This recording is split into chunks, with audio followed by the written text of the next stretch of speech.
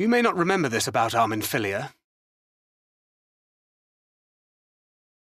but prior to founding the Path of the 12, long before the Scions, she was something of a miner. After her father died, Flamine took her in and taught her the trade. I think they were both seeking to fill the void left by a loved one. Maybe that's why she took to it so readily.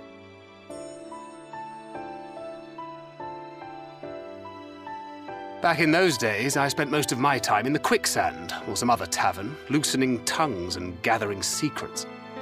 Occasionally, I'd catch a glimpse of her in the street, on her way home after another hard day's work. I always felt a wave of relief when I saw she'd come back safe, along with a pang of guilt at the fact I wasn't there to support her as I should have been. Simply speaking with her more than once in a blue moon would have been a good start, but I could never bring myself to do it. Instead, I threw myself into my work and became every drunkard's best friend.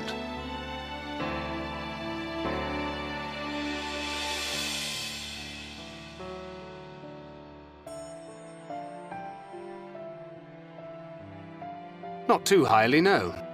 She once called me a wine-sodden wharf rat, which wouldn't have been half as galling had it not been so accurate. But that was a lifetime ago. Here and now, I have another chance to do things right, and I will not squander it again. Hey! Come and see what I found! You're not going to believe this!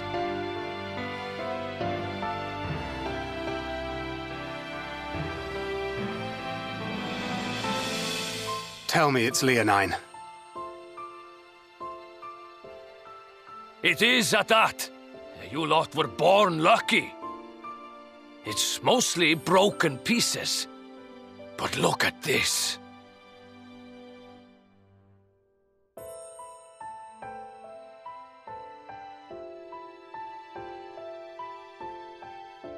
This is a rather fine specimen. It's been decades since we found anything approaching this big. But that's not all. There's an engraving on it. Ah, these scratches here. They're a little hard to make out. To my beloved Magnus and Schoolie.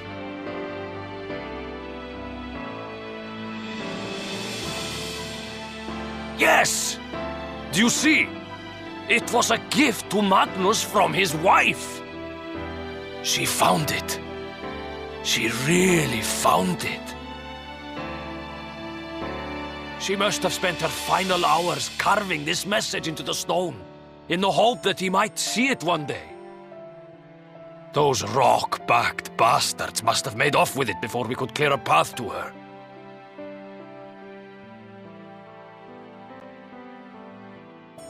It's fate that brought you here to find this stone. No other explanation. It makes me wonder what else might still be buried in these parts.